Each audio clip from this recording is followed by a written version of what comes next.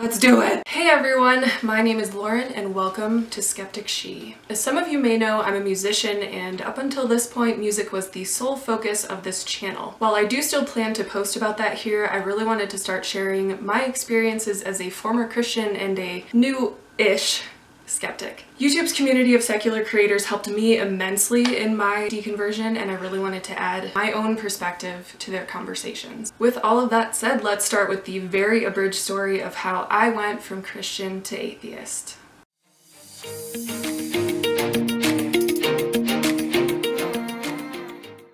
Now, as a disclaimer, I will not be debunking any so-called proofs for God in this video, such as the cosmological, teleological, or moral arguments. For this video, I just want to lay out the basics of what caused me to intermittently doubt and ultimately abandon my faith. Let me also state that belief, or lack thereof, is not a choice. I argue that what we truly believe is based on a combination of biological predispositions, environment, and knowledge gained. I'm an atheist because given my tendency to think critically, and given no verifiable evidence for a God, I cannot honestly accept any claims that a God exists. To be clear, I am not an atheist out of rebellion, anger, or trauma, though I do have some misgivings with the church, but that's for another video. Or videos. With that, here's my story. I was raised Roman Catholic, attended a Catholic school, went to church every Wednesday and Sunday, and while I appreciate the advanced curriculum I was able to receive in private school, I was exposed early on to discrepancies between biblical and scientific explanations for the universe. For example, my second grade teacher taught all about dinosaurs and paleontology, and that dinosaurs lived well before humans did. In keeping with that, my third grade teacher taught us about evolutionary theory and our early hominid ancestors. However, my sixth grade teacher taught biblical literalism and young earth creationism, which is the belief that God created the universe and humans at the same time around 6,000 years ago. I distinctly remember one boy in that class asking, "What if evolution was real, but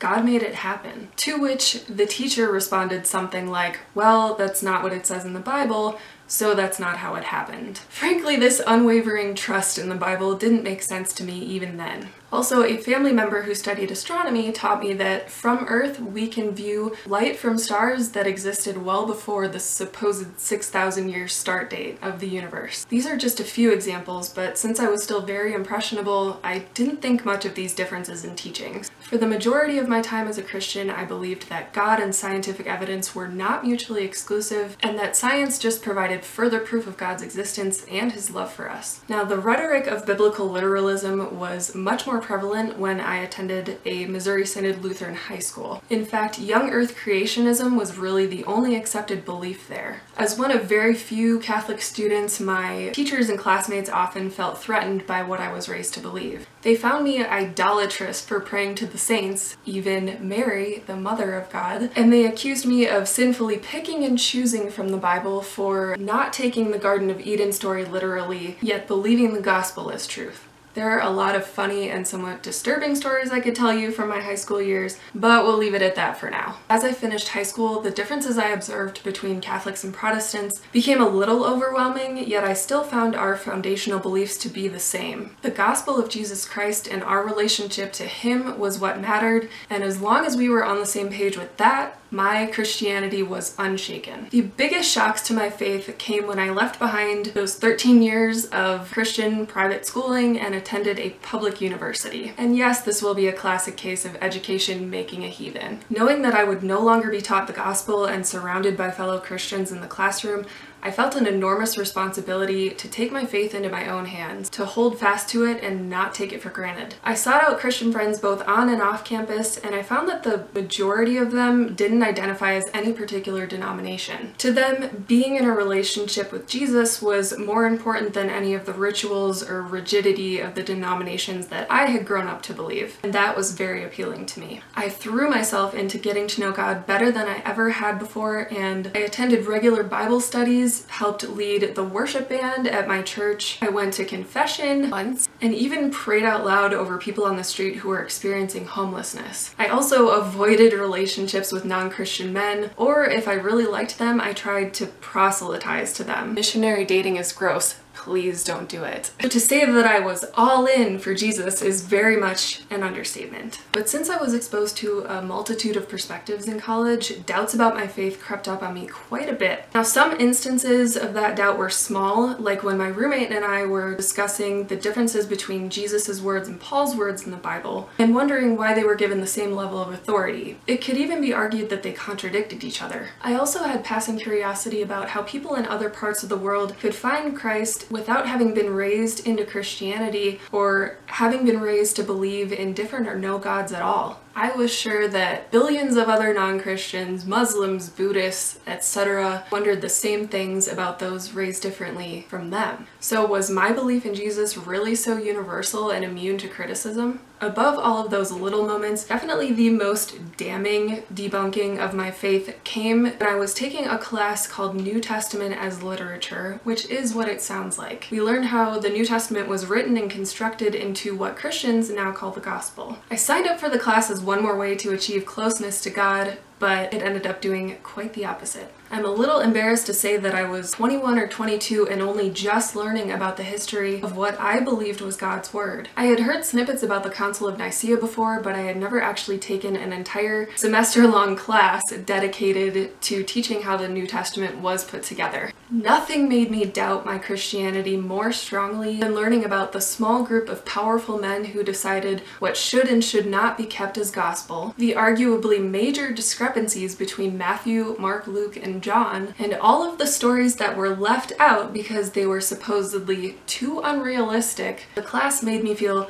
very disillusioned, knowing that men who lived hundreds of years after Jesus and Paul allegedly did decided what Christians should believe. They had limited resources to clear up any bad translations or contradictions, but thanks to a few theocracies and eventually the printing press, billions of people would be indoctrinated with Christianity for millennia, and I was one of them. Yet after all that, I still held on to what would become the last shreds of my faith. I dove even deeper into Christian apologetics, continued to lead the worship band at my church, prayed with friends, and studied the Bible on my own terms. Some of my personal heroes at the time included William Lane Craig, C.S. Lewis, John Piper, and even the infamous Morris Hill pastor Mark Driscoll. Now, it wasn't until after college that a simple conversation ended up tipping the scales and the end of my faith became imminent. I was out on my friend's porch after we had band practice, and we somehow got to talking about our beliefs. It was a really simple and brief conversation, and I don't remember all the details, but I distinctly remember this friend referring to intercessory prayer in church as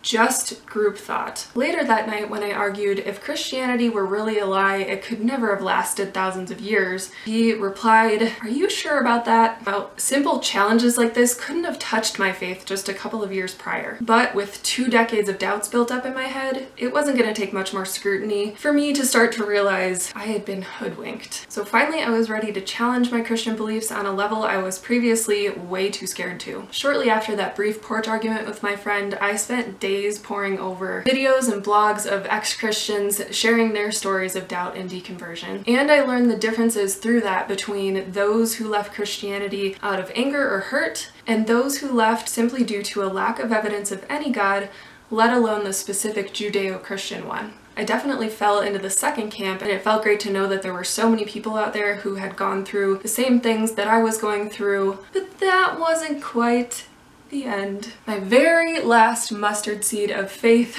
came from an ingrained fear of hell. I had heard nearly every apologist and pastor that I looked up to say that the only unforgivable sin was rejection of Christ, and that was the sin I was about to commit. Even though, again, belief or lack thereof isn't really a choice. So that's not really a fair game by God, but we won't go into that here. So I finally called a family member who had also recently deconverted to ask for advice about this, and all they said was, ask yourself if you really want to keep believing something out of fear. And with that, after hanging up the phone, my 23 years as a Christian was over. So to say the least, I was an a la carte Christian when it came to learning about God, and my intrigue on all those different levels kept me on the straight and narrow for a long time. Through all of that, though, I remained hyper-analytical, just the way God made me, and I never stopped asking why and how, and nothing doomed my faith more than that. That's my story, everyone. If you enjoyed it or learned something from it,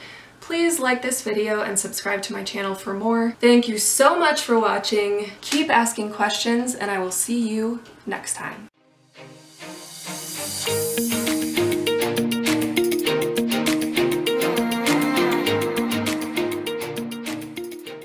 Mustard seed. I'm so corny. Or am I so hoopani? Oh my god, no. Oh, your god.